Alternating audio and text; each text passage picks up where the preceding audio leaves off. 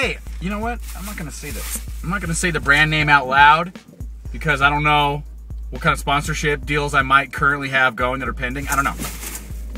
Well, why the hell would you switch up your burrito menu and offer 3 things full of a bunch of weird crap that we're not used to? I wanted a classic chicken burrito. That's all I wanted, a classic chicken burrito. It comes with delicious chicken, tasty rice, a little bit of beans, all warmed together in a sultry flour tortilla. So I go up, I pull up, hey, can I get, wow, all the things on your menu look a little bit weird. I don't recognize any of them. Anyways, can I get a classic chicken burrito? Oh, we don't have that anymore. What? So I decided, okay, well, what's the, and she said, well, we have this new burrito called the Tradicional, and it's exactly the same. They just add green sauce. So then they sent it to me, and I ordered it, and they delivered it to me in my bag in my window, and I drove off, and I've eaten it.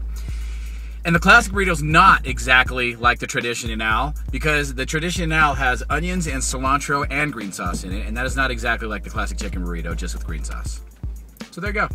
I don't know if you pissed off a lot of other customers, but next time I want an email when you guys are going to completely switch up all the stuff I'm used to getting on a daily basis. I'll have one down the street from my work.